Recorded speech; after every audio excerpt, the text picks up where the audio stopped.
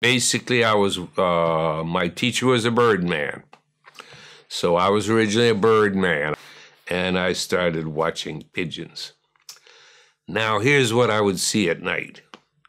There were 4 pigeons that roosted outside my bathroom window. I was on a 3rd story of these 3-decker apartments in North Cambridge. So I'm watching them and getting to know them, and I see that it's 2 couples, and the 2 males sit on the inside. The 2 females sit on the outside. And I say to myself, now why is that? The males are the more aggressive sex, so you might think they would sit further away from each other. That would be a more peaceful arrangement. No. I don't want you near my female or my mate, and you feel the same way. So this is my female, and this is his female, okay? And that way, I'm between him and her, and from his standpoint, he's between me and her, okay? So I say, very interesting. These people have some sexual hang-ups, regarding what we would call extra-pair copulations now. All right, one day, a lone male arrives around 4 o'clock in the evening. Both of these males hit up and attack him. They keep attacking him. He finally gets to settle down when it's dark, way down the far end of the gutter. All right, fine. Next night he comes back, same thing. He barely moves an inch or 2 in from there, right? Because they're driving him away. Again, I say to myself, these males have sexual hang-ups. They're worried about a 3rd male. He might walk off with my female, okay? Then, after about 5 days, he arrives with his female. Turns out he was mated all along.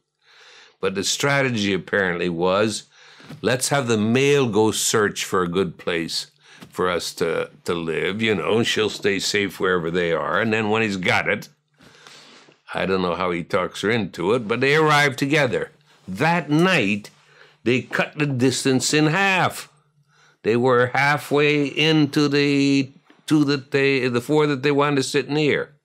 I'm not dead sure why they want to sit near each other. I think it's partly protection from the wind. It may be protection from the predators, but I think it's more the wind probably and staying warmer. In any case, so I say, oh, so since he's mated, now he's less of a threat, right? So I got to watching these pigeons, and I got to see something that resembled the human double standard, And I saw something extraordinary as follows. I'll just tell you 2 stories, and I'll shut up on this, or maybe 3. Okay, can't promise to do better. The first is, what happened when they finally got all the way in there? Now you got 6 birds. It's impossible to have each male between the 2 other males and his female. Geometrically, cannot be done. What you ended up with was this. 1 female's on the outside, her male is right next to her. Another female's on the outside, her male is right next to her. The 3rd male, and he may be the most dominant, is right in the center between these 2 males. But he's gone and pecked his female to force her to spend the night on the sloping roof. Just a few inches from him, but not next door, not rubbing her elbows with a male on the other side. So this gave the lie to the common fallacy at the time in ornithology that bird families were conflict-free units.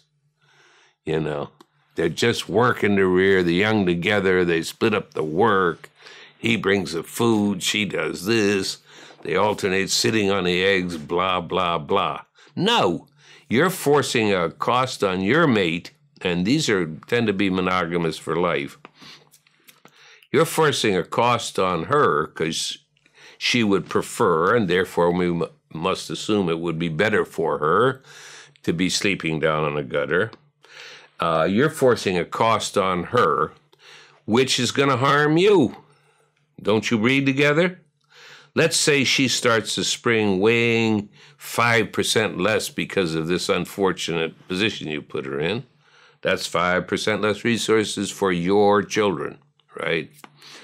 Now, I was a late person then. I used to do my work late at night. So 2 o'clock at night, I hear, woo, woo, you know, the sort of fighting sound of pigeons, and I come out and I see what's happened. What happened is the female waits till her male falls asleep, and then she slips down where she wants to be, okay? And I don't know how long she gets to enjoy that. And then as soon as he wakes up, that's when the fight starts, because he picks her back up there. So I say to myself, what's driving this system?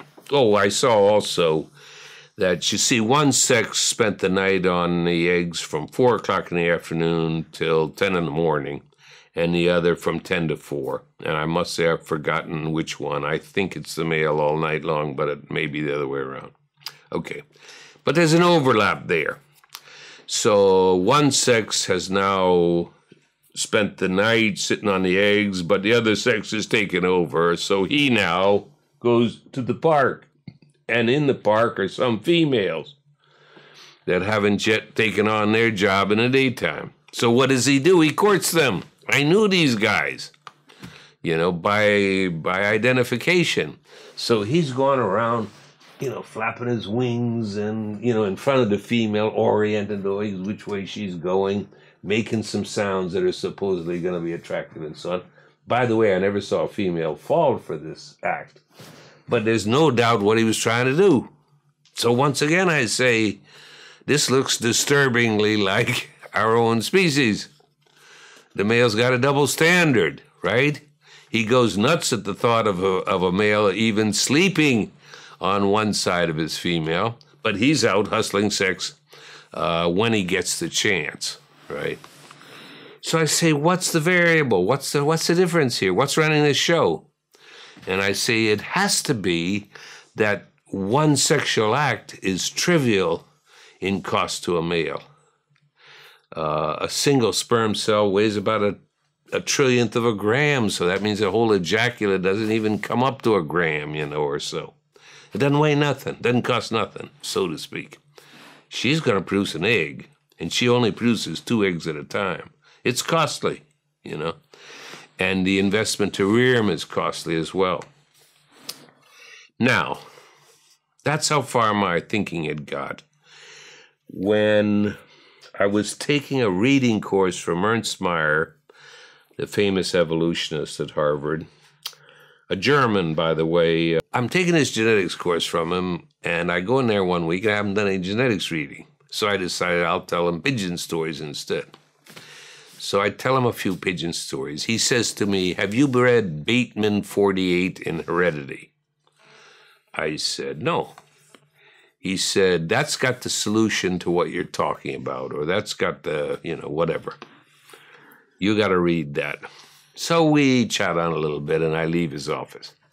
Now, a few weeks roll by, and I still haven't done any genetics reading, so I have the gall to go in there and start telling him some more pigeon stories. He cuts me off.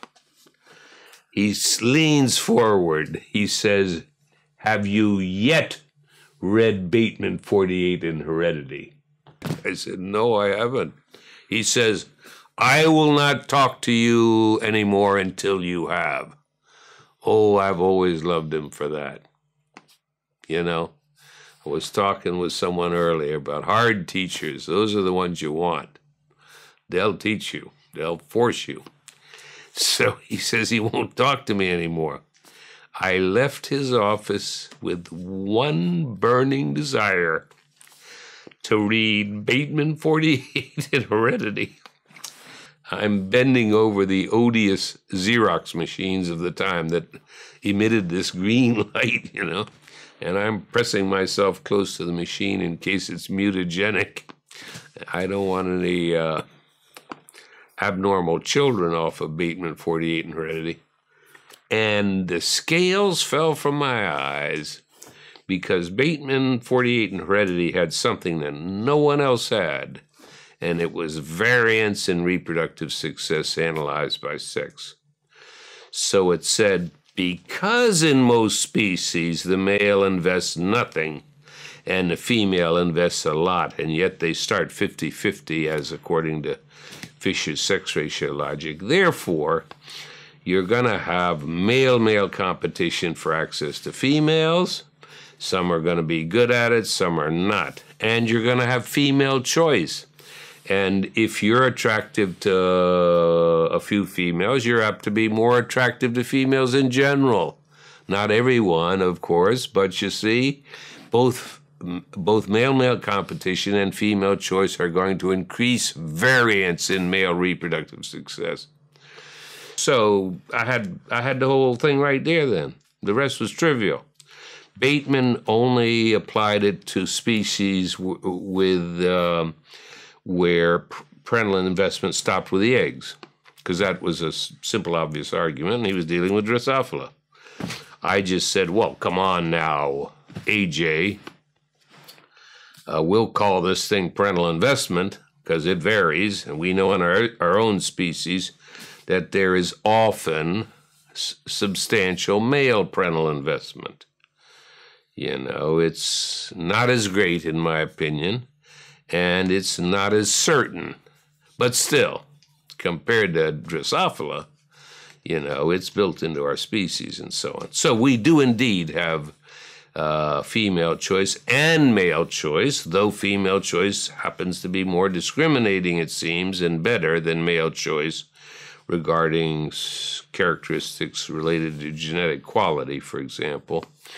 But never mind that. That's the answer to your question. That's where parental investment came from, was a combination of observations in nature of pigeons where I see myself that this similarity to ourselves in terms of double standard was easily explained by the difference in the relative cost of a copulation. And that's true in our own case as well. Because you can be, you can have a boyfriend or a husband or whatnot, but in one wild fling one night, some other male gets paternity. Now, he's got the big bargain, so to speak, which is he's got paternity and no work. And there is a male right there doing the work. Guy that thinks that the child is his. Here's a Senegalese expression I heard the other day that I liked. Better an ugly child that resembles you than a good-looking child that resembles your neighbor.